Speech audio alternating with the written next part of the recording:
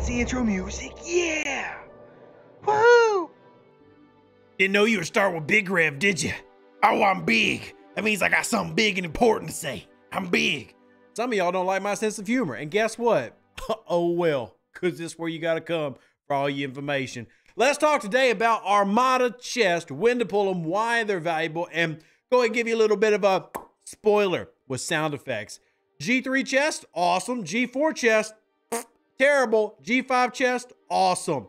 There's your little spoiler, and now we're going to talk about when to pull them, why to pull them, when there is value. So over the past couple years, we've had some updates to Armada chest and Armada sourcing, and obviously we've had a lot of Armadas added to the game. In fact, there are probably more Armadas now than any other individual feature, like in terms of even hostile grinds that you have to do.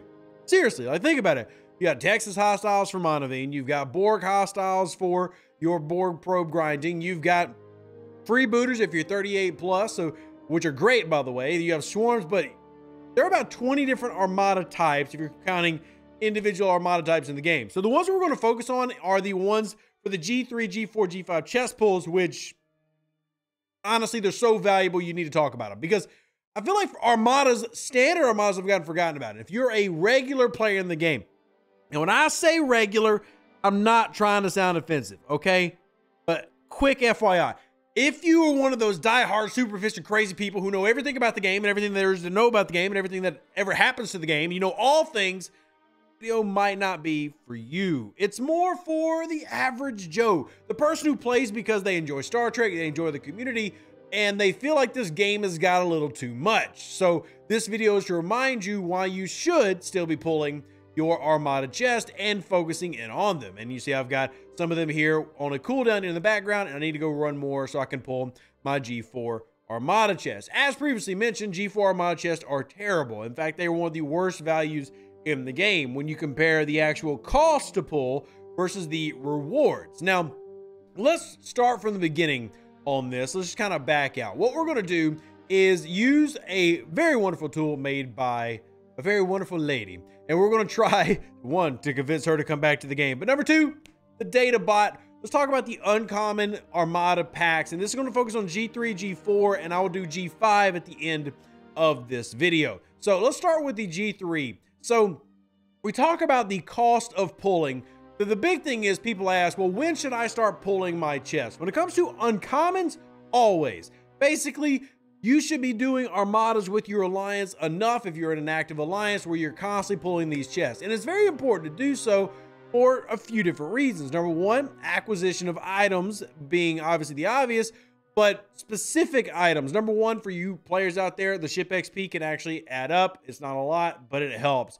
But I want to talk about your rare directive sourcing, because we've reached a point with between Armada payouts, between the Battle Pass payouts, between the Crucible of War, which are running right now, and between doing your dailies, a lot of people are stocking up and have a lot of uncommons. Now, if you're on a newer server, obviously it's not going to apply as much to you. But generally speaking, everybody is in an alliance at this point that can run these, and more so, the value of these has grown over time. The lower level you are, maybe the harder it is to find the real value in G3, but I do want to point out that you're getting a tactical course to upgrade your AC, and you can start running Armadas as early as possible.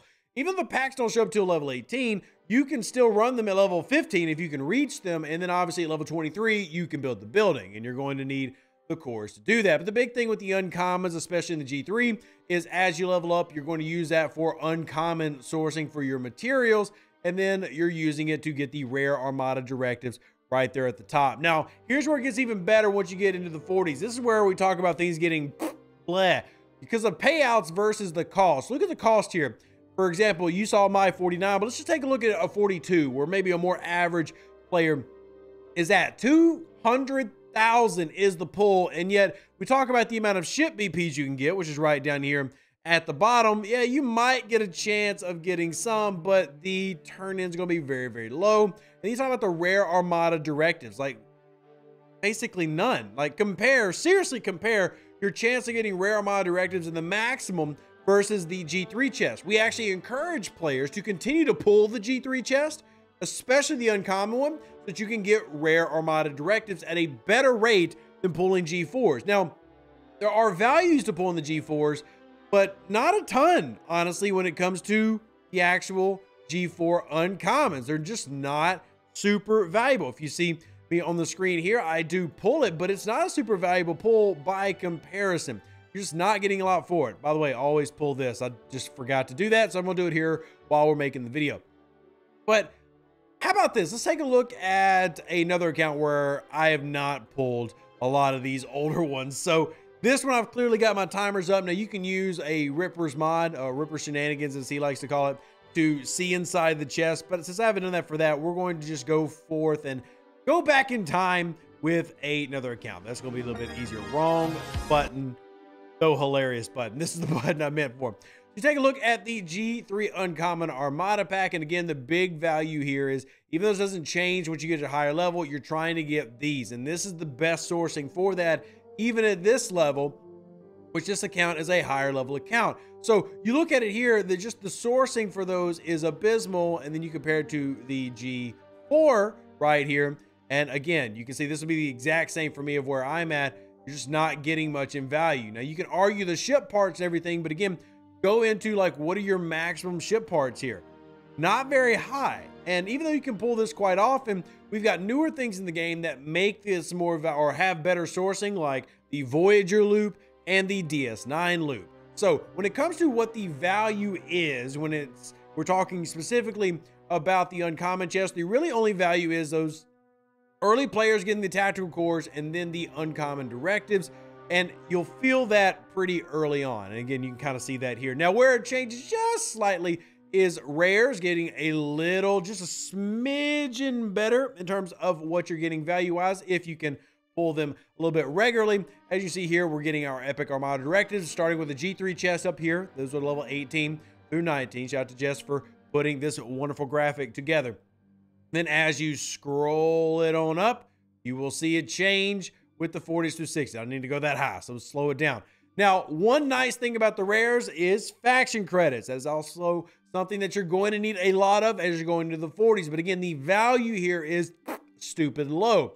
As you can see, you need rare tactical cores. They do jump up to 450 at level 49, but up into like starting level 40, you're only getting 20, and that is a upcoming bottleneck. So again, the reason to continue pulling this is because you need the rare tactical cores, but you're not getting a lot in terms of Epic Armada directives and shards and things like that. They're just not super valuable in the 40s, whereas the G3 actually feels super useful. Better Epic Armada returns.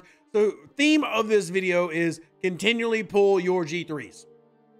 Basically forever. And then eventually you get to 5-star and you're going to see value in just a second, I promise. Now, one last one I want to show you is our epics. And this is the epic chart. Again, value if you're a lower level player. Your blueprints for certain ships, obviously big, not really caring at the early levels for some of the crappier ships, but as you level up, you'll start getting the, Saladin, the Centurion, and you'll eventually get the biggest one, I think, and that is starting at level 36. The ISS Jelly shows up in that epic chest. You're going to want that one.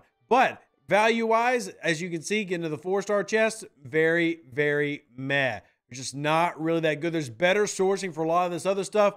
The main thing for here is, again, tactical cores, but that's just kind of like almost like a side project, side piece type deal. Again, I've got G4 epic chest right here, and you can see, sure, I can get Tribune blueprints, but the chance of this is like less than 1% for the full pull. The faction credits are still valuable though, and trying to get more rare Armada tactical cores. So short answer, as I'm showing you these values, by the way, this is in my Discord. If you're ever curious, a lot of these graphics that I've shown, they're all in the Discord. They're in the Armada channel. But one thing I want to give credit to Scopely on is the 5-star chest. Now, many of you aren't going to qualify for this chest yet because you haven't gone up into that area. But what they have done, I think, really well is the G5 Armada chest balancing. Now, this is the new sheet here with Jules and Vern. Appreciate you.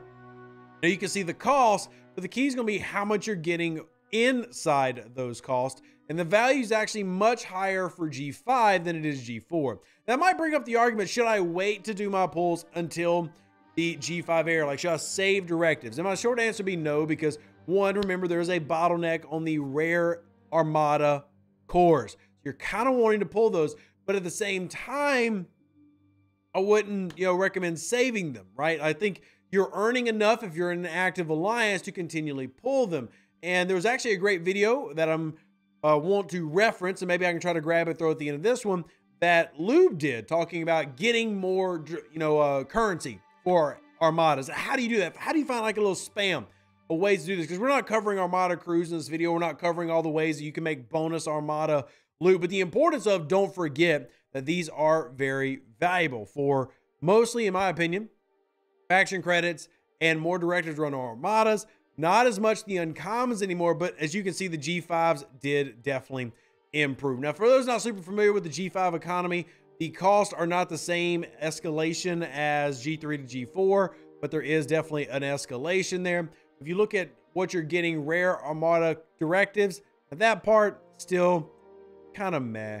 But don't worry, you have other things that are very valuable here. Certain officers that are only available. For example, the doctor, EMH, is a big deal in the game right now. Sucks that he's kind of locked behind at the very top of that, but just letting you know, obviously the ship blueprints, when you're talking about costs, very valuable up there. But in terms of what you're getting, just a general role and how much they pay out is super, super nice. Now, you also have this chart right here that I want to throw out in terms of where they are. For those curious, these are the locations. Now, you can find all this information on stfc.space. It's not super hard to find where armadas are if you use these charts or if you have it on the STFC website pulled up. But if you don't have that, well, that can end up being a little bit for you. Now, generally speaking, though, the main point I wanted to get across in this video is to remind you of what they can pay out, the cores themselves to upgrade your building, which is then increasing a couple of bonuses you have when you actually run armadas. The biggest bonus probably going to be the bonus to your actual effectiveness in armadas, and also how many people you can bring to an armada. Now, because we've had so much power creep in recent years, the bonus does not feel as strong as it used to. And just to be straightforward, it's not as strong as used to, the armada damage bonus, but the armada size is very critical. Getting up to 6 is extremely useful.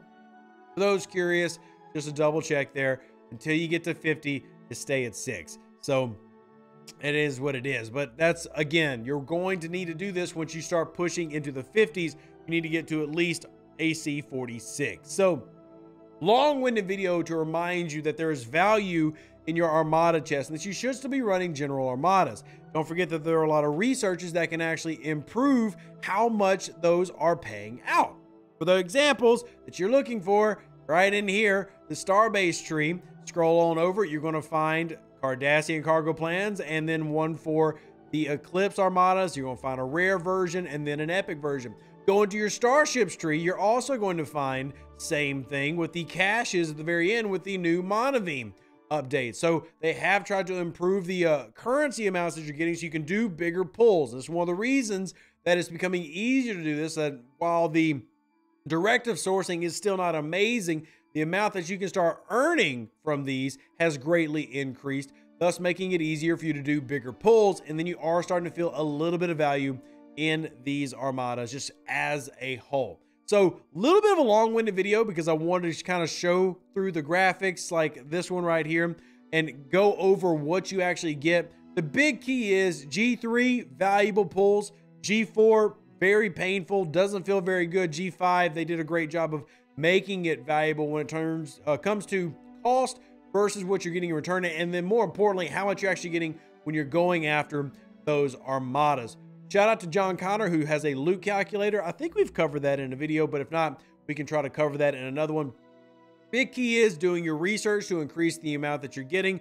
Running crews like 5 as captain, 5-6 con classics, which increases the amount of armada loot you obtain. And remembering that armada loot is paid out through power distribution of ships, not damage done. So bringing a little ship is good if you're going to be the leader. Like you call the armada, you're going to get that starter chest, which can be really beefy, which they did update the starter chest in recent years, but you're not going to get any much for actually defeating said armada. Basic advice, always be pulling your G3s. Pull your G4s reluctantly, but don't just sit on them. Pull them to get what you need, whether it be the blueprints or the faction credits. Those are probably my biggest things, as well as the rare ACC cores. You see at 45, I am still about 13, at 1800 from leveling up to 45. And then epics, blueprints. And if you're level 36, definitely start working on that ISS jelly. If you have questions about Armada payouts and what to do, drop them in the comment section down below. Live long and plunder. Stay safe for their space cowboys. Deuces, that's me. We out. An even better outro than the intro. For the Empire and glory to your house.